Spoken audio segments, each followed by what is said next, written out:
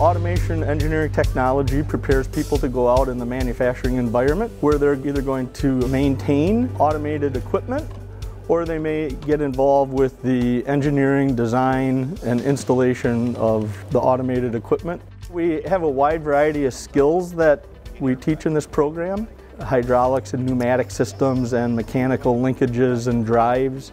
They also learn about how to work with general electronic equipment and industrial electronic equipment.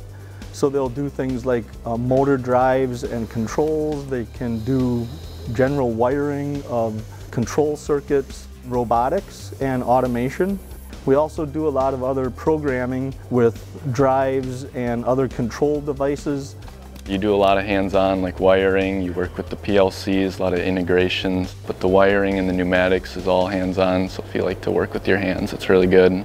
You actually get to touch, wire things up and see if it works.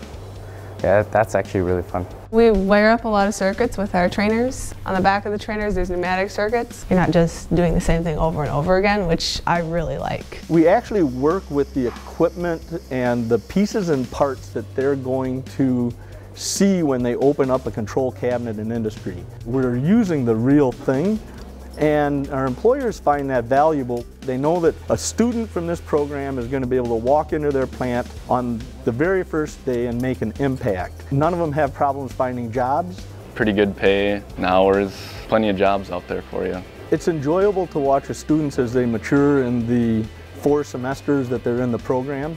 And when they're graduating, they're ready to go out and really be a valuable asset. I would definitely recommend this program. It's really approachable. If you like to work with your brain and your hands at the same time, it's great.